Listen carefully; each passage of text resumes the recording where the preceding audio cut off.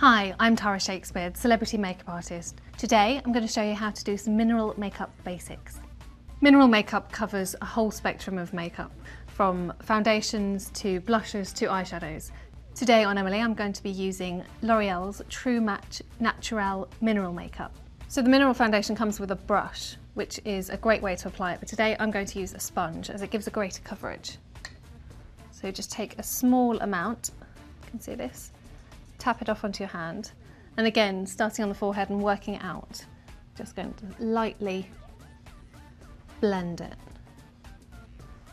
Mineral foundation is great because it's really good for all skin types, and especially if you have problem skin, it's very good because it doesn't add anything to you. Again, just blending up and out.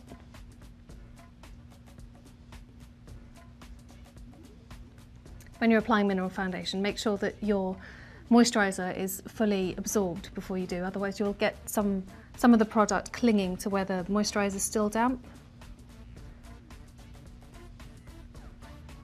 And it's great too. It means that you don't have to use a separate concealer because mineral foundation you can build up, and so you can target problem areas. If you've got a little blemish, a little pinkness, you can just go in over the top and it doesn't look like you've layered it on too much.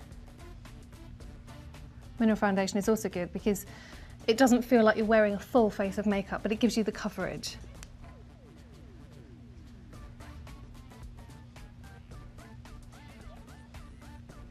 And the beauty of using a sponge is that you can really get into all the little areas, so right underneath the lash line.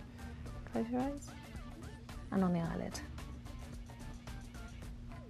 And so that's how to apply mineral makeup. I'm Tara Shakespeare, thanks for watching.